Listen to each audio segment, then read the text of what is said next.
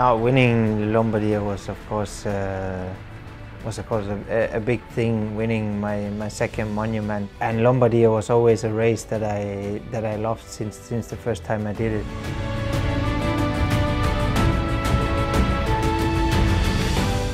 Okay, it was not in the autumn now, but was more extreme with the hot weather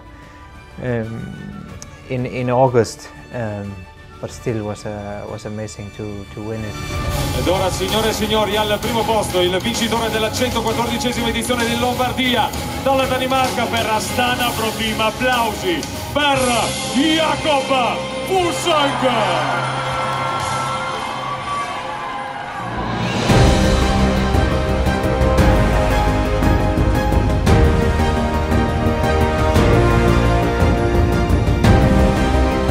I was super happy when I crossed the finish line to actually have won it. I came close a few times before, and then to actually win it, going into it also being one of the favorites, and then to pull it off makes it even better.